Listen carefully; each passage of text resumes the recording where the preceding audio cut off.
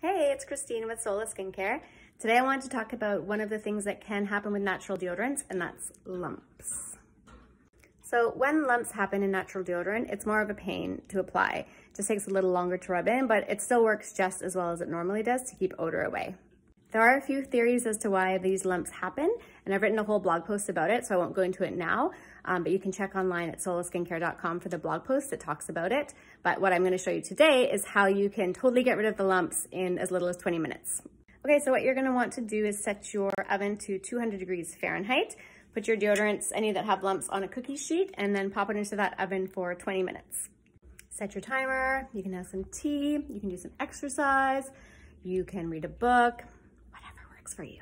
Okay, 20 minutes is over, and now I've got my deodorants here on my cookie sheet. I've got my oven glove on because it's hot, safety first, and I've got a chopstick. I'm just gonna take the end of the chopstick and put it into the now melted deodorant and just give it a stir to incorporate everything back into the mix. And then once you've given it a stir, you just put it on your countertop and let it firm up. Hey, I'm back. So the deodorants have been setting up for about 20 minutes on the counter, and look, smooth as a baby's bum. Smoothness has returned. So that's all you need to do. You just need to pop them into the oven for about 20 minutes, give them a quick stir, let them set up, and then smoothness is returned. So I know not everybody's going to want to do this, but it is a quick and easy solution if you have lumps in your deodorant. That's it. I hope you have a great day. May your deodorant never be lumpy again.